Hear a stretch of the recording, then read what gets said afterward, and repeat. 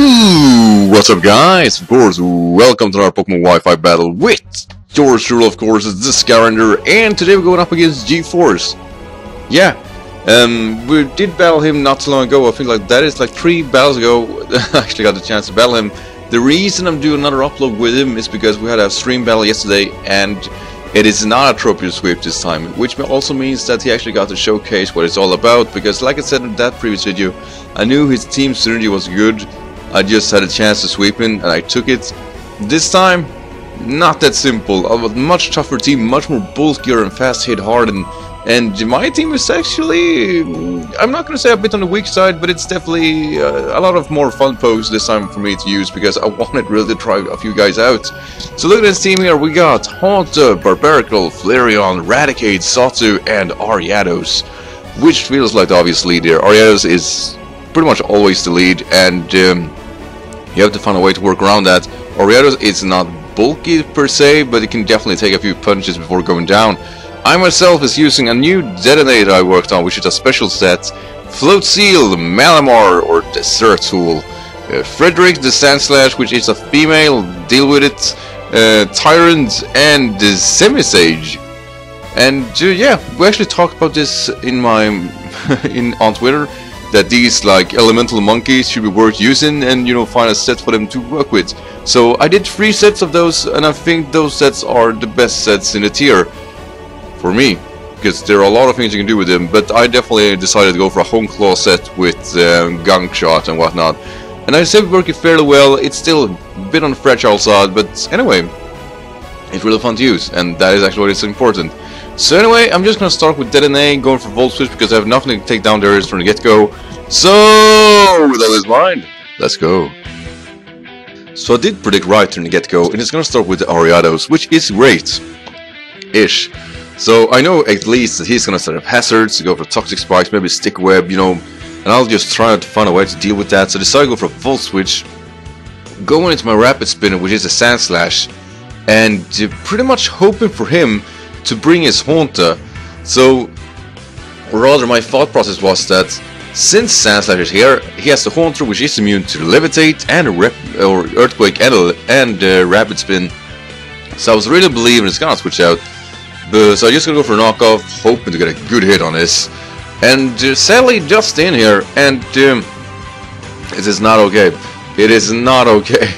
So he's gonna get his web up, which is really, really unfortunate. And I knew that at this point, he was truly gonna believe that I was going for an EQ, and I'm just going for Stealth Rocks instead, thinking that this is probably my only honest chance to do so. So when Haunter came in, I knew I could probably take one Energy Ball and then retaliate with a knockoff. That would be a fair exchange.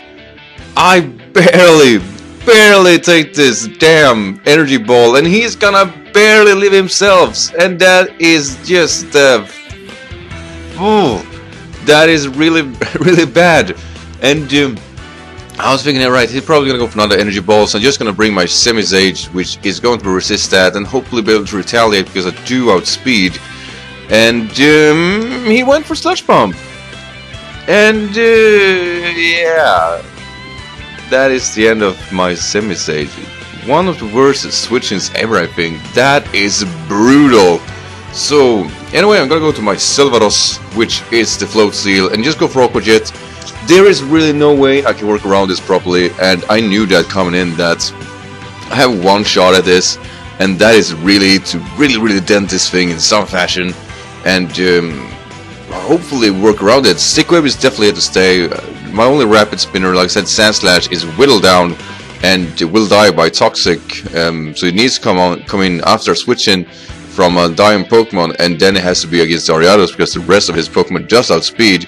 And I even think Ariados has a fashion of actually outspeeding after Stick Web. So anyway, going to Aqua Jet, just basically doing the best I can to get some damage off, and return of course will kill. There is no way I'm taking that. And yeah, I just have to deal with it. So this burn, Guts is activated, it's getting pretty darn evil, so Sector is gonna come in, which is a Tyrunt. And I was basically hoping for him not to have anything that could be super effective against me. So he's gonna go for his Reversal, which is of course now not that powerful due to his HP. Which is good, because I do pack the weakness policy. So yeah, This is awesome. Tyrunt coming through. I was really glad to actually try his thing out.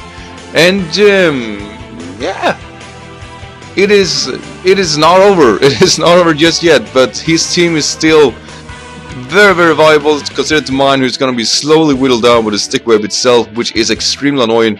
I was really betting on me being able to outspeed this Barbarical, and I am not. And the Ratio Shell will annihilate Sector, but at least he came through. The Eradicate did not get the honest chances to actually sweep, which is extremely important. So I'm going to go into my Sherry, which, like I said, there is a special set Detonate, and I knew even though it is slowed down by the stick web, he is not going to outspeed me. There is no way. And I really felt that I am much better off going for damage now. There is no way that I should go for Volt Switch. You just go for a high damage as possible, which is a Discharge, which has a 30% chance of actually paralyzing. And look at that! Flareon is definitely, you know, one of those Pokemon that are especially defensive, very heavily, and I still do a good chunk here. And I knew I still will be able to outspeed, so just going to hit a Power Water in case he would survive a Discharge. So Flareon is out of the way, and look at this, Detonate is actually proving his worth here, definitely holding through my Sherry. But Toxic though will whittle it down, of course, and he's gonna bring the Ariados basically just since his Barbarical can't outspeed, he's actually much better off going to Ariados and doing the Shadow Sneak here, which is close to take me out, or not really, but in combination with Life Orb and of course Toxic, I will be whittled down by the minute, which is extremely dangerous. And he's still got 2 Pokemons left. Barbarical can't deal with this Detonate, but Sawtooth can. Sawtooth can do this.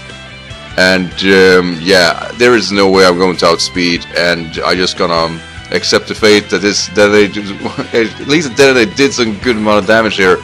So I only got Sand Slash left, which is definitely, you know, it is definitely counted out. So the real monster that is left is my Malamar Ceratool. And really here, I had no idea what to do. So I decided to go for a superpower in case of that he would do something else and switch out. But no, he stays in here. And of course it takes that like a champ. I'm very glad the stick web is up for Ceratool because he's actually able to outspeed this is also because of that.